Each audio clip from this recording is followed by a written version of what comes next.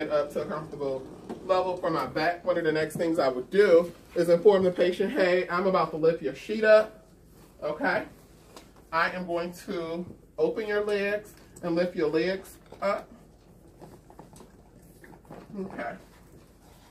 As you all see, the patient has a Foley catheter sticking out. So this is the patient's Foley catheter. Okay, with this skill, if it comes to a point that you're stretching the Foley catheter, it's okay to lift it up because you do not want to yank this out the patient urethra. So with this skill, you need to place a barrier up under the patient's thighs. It's okay to use a towel or it's okay to use a bed pad. But if they have a bed pad already under the patient, you need to replace it.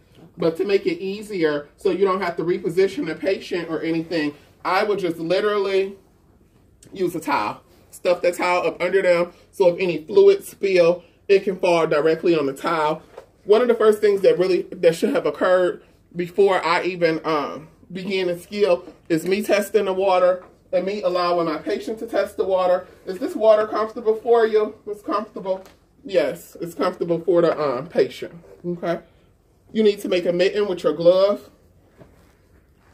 And again, you do not drop soap in the water or pour soap in the water or anything like that. I can wet up my mitten, get this towel really soapy, okay? Once it's really soapy, the first thing you would do is the same thing you do with perineal care when you're cleaning the vagina, is open the lips. Once you open the lips, you will wipe completely down with one portion of the towel, and you would hit each side with the other portions of the towel, not contaminating the towel. So you would go down, pop, pop, and then you can soap up the pubic area, clean that pubic area. I'm lifting your leg back up, ma'am.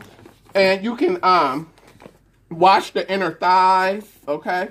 Wash the inner thighs. After that, I will rinse, create a mitten where I will actually rinse, okay? Opening the vagina lips back